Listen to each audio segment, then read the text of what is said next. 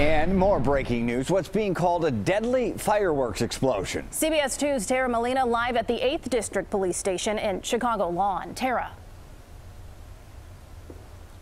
Erica and Brad, Chicago Police and Fire were called for a possible grill explosion. When they showed up, they found a man unresponsive with a head injury. Tonight, we're learning that head injury likely caused by a firework. West 85th Street on the Southwest Side. This is where Chicago Police and Fire pulled up just before 4 this afternoon for an explosion call and found a 53-year-old man with a head injury. Police tell us he was not responsive and he was pronounced dead on the scene.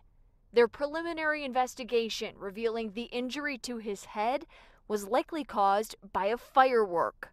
We're told the bomb and arson units were called out to the neighborhood as a precaution, where some neighbors took pictures of what can be described as a gruesome scene, but wouldn't go on camera.